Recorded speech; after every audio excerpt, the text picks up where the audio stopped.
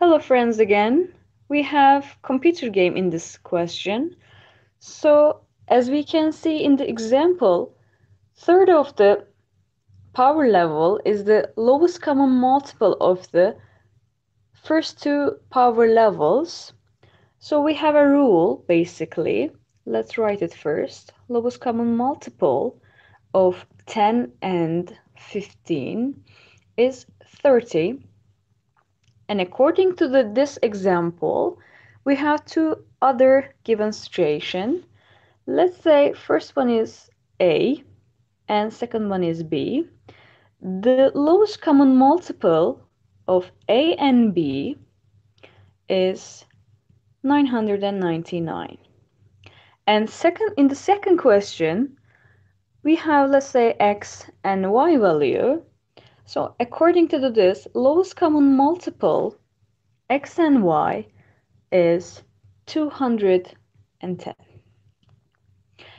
Let's figure it out the question what is asking for us.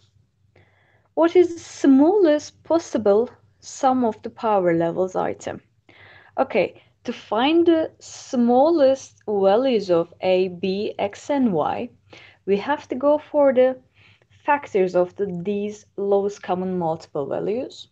To find the smallest sum, the power level values must be the smallest number. To find the smallest products of a number, the closer factors as a value should be chosen. So we try to figure it out. The factors of 299. Let's start with the 3, and it comes 333, and again it's divisible by 3, so we get 111, and it's also divisible by 3, so we get 37. 37 is a prime number, so we have 1.